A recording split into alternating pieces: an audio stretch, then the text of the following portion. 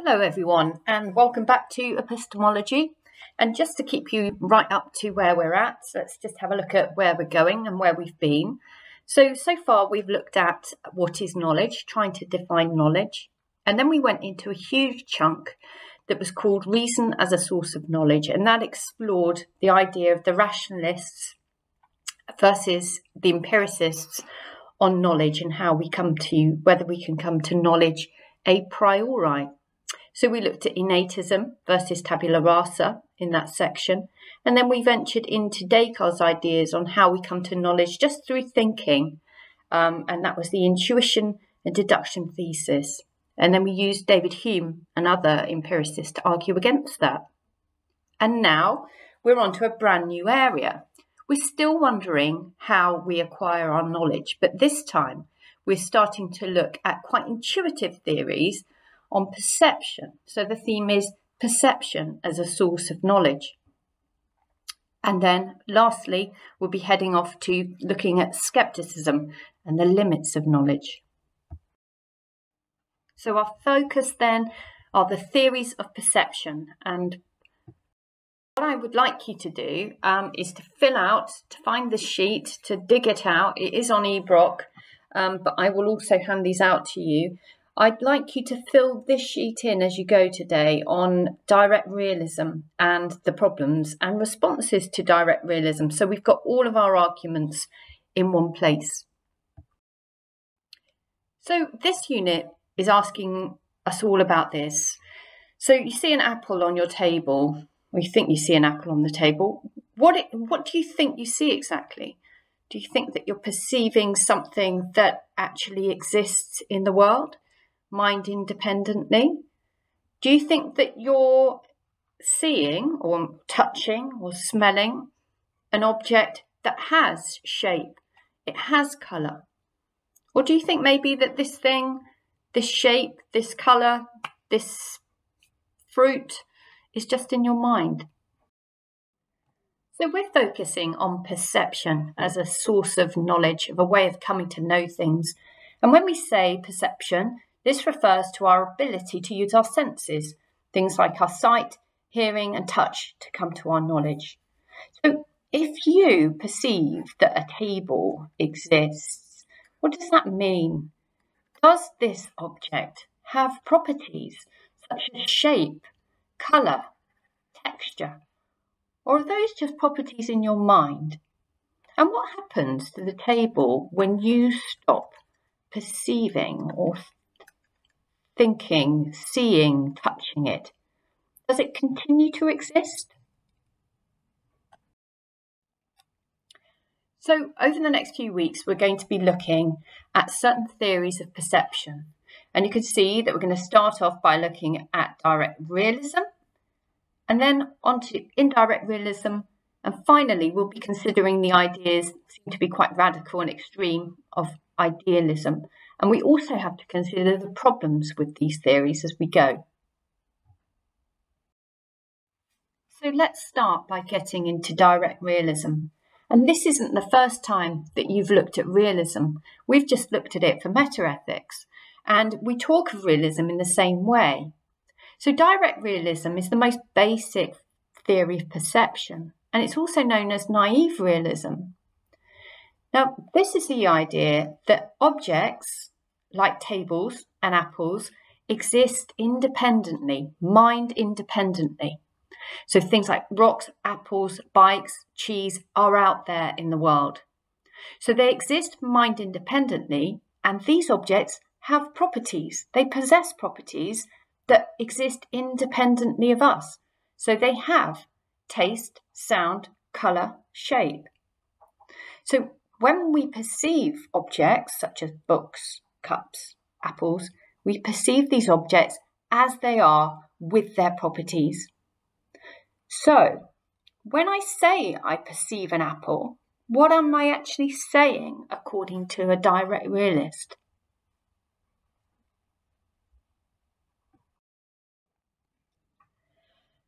So be aware then, direct realism is the idea that our perception of the apple and the apple are identical.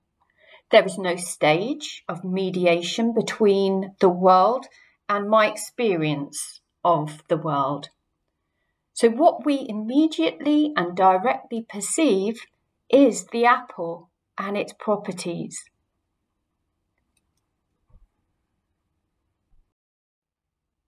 So what am I saying as a direct realist?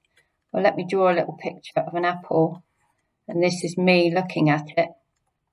I'm saying that I directly perceive an object, that this object exists beyond my mind. So we use the phrase mind independently, exists mind independently, and this object possesses properties.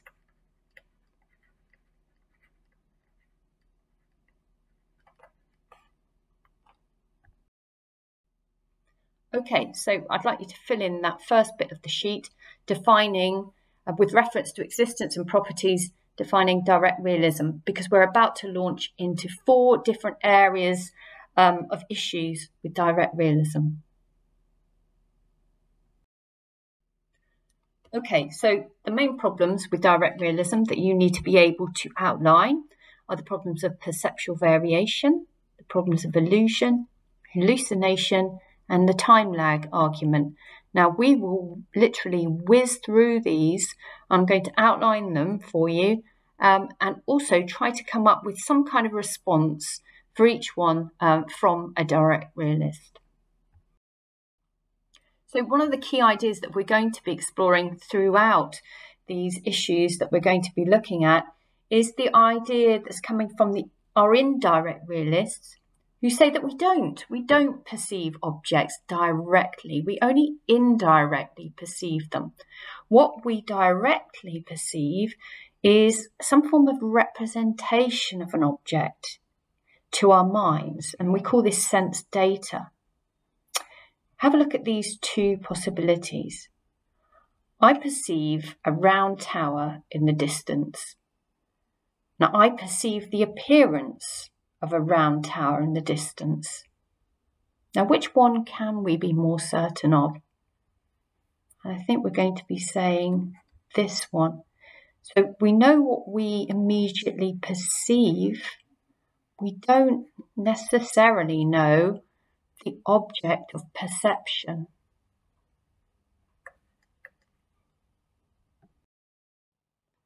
Okay, so our first problem with direct realism is called the argument from perceptual variation. And I know some of you have looked at this before with Bertrand Russell's table. Now, we could use Bishop Berkeley to illustrate this idea. So Berkeley argued that colour is not an objective property belonging to an object. And he noticed that clouds can appear red from a distance, but this varies depending on where you're viewing the clouds from. And in the same way, he said, a flower can appear yellow, but under a microscope, that colour, that property of colour, can be lost. Therefore, colour and other properties are not found in the objects themselves, but relate to the effect physical objects have on us. So this is the idea, the challenge, that what we are directly perceiving is not the physical object, but something that the physical object is making us think. Okay, so Bertrand Russell and his table. I think some of you have looked at this before, and I'd like you to look at it again. So Russell observed that the colour of a table might look different in different lights, and the shape of the table very much depends on what angle you're looking at it from. The texture of the table also depends on how close in you are to a table. So this idea of perceptual variation is really pointing to the idea that direct realists are wrong, that objects do not possess properties in themselves. There's something of us in the way we perceive any object. So to formally kind of outline the argument from perceptual variation and to put on your sheets, please, could we say that our perception of an object changes, and an object cannot be changing its colour continually. So a table cannot be brown and yellow simultaneously. Objects cannot be exactly as we directly perceive them. We do not directly perceive the object, but the appearance of the object in our minds. Therefore, direct realism is false. And I'm hoping you can see that this point is pointing us towards a different theory of perception, which we'll be going into next time.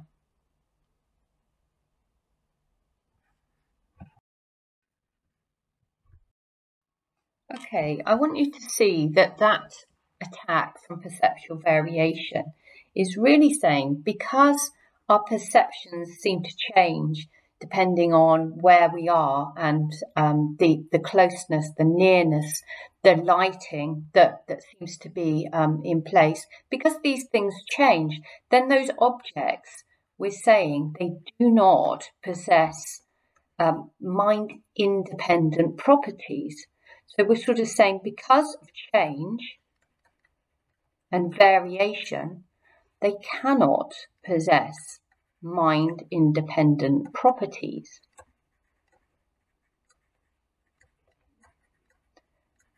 But that's not how a direct realist might see it. So let's see how they might respond. So to say that because objects sometimes appear differently, then we can only indirectly perceive them, they say is incorrect. We can perceive objects directly. The object just appears to be different because of the perspective of the perceiver. But the objects still have intrinsic properties. They still possess properties that are mind independent. So they have intrinsic properties and things that they would call relational properties. Now, relational properties can be understood in their relationship to other things. Direct realists argue that objects and their properties can be perceived immediately, but that some of the opposite properties will change if they are relational properties. Let's try and make clear this distinction between intrinsic and relational properties. So remember, what we're trying to do is defend direct realism. And the way they do this is to explain that when we perceive an object, we are perceiving its properties, the properties it possesses. But some of these are intrinsic properties. So these might be things that don't change, so like mass or weight.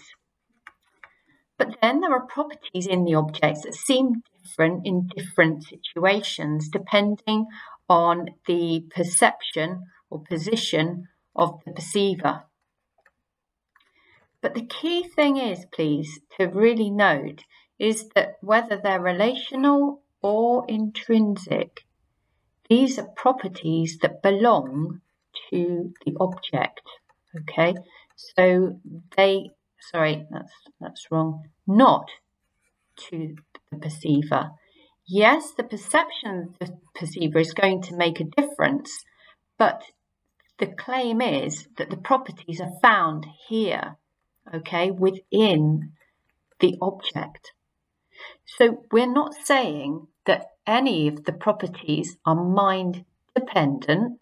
We are retaining the idea that all properties are mind independent.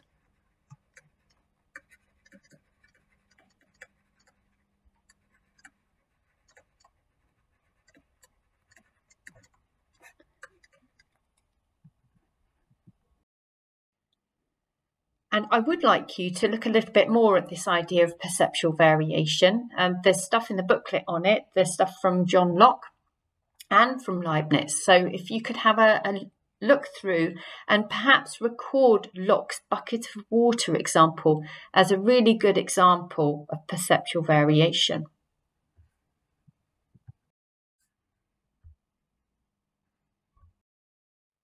So then, today we've managed to look at and start our theories of perception, focusing in on direct realism, and I'm hoping that you could define that really nicely and clearly. And then we started to look at the problems with direct or naive realism by looking at the problem of perceptual variation, looking at examples from Bertrand Russell, John Locke, and then we tried to respond to that problem using the idea of an object having intrinsic and relational properties. So next time we're going to be looking at the other problems with direct realism.